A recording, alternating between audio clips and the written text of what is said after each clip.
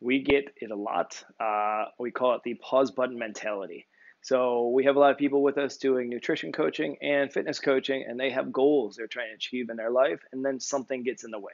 They get stressed at work, something happens with the family, they have to go on a trip, they're traveling, something like that, and they say, hey, can we take a month off and pause it? I can't do as much as I want to do, so I want to come back to it in a month. And what we say is, no, you can't put your life on pause. Everything is still there, everything's still happening. What we want you to do instead is work on what you can work on, right? So you're not going to make huge overreaching steps towards your goals, but worry about the little stuff. What small steps can you take? How can you still stay a little bit on track so that you are not losing sight of where your final destination is?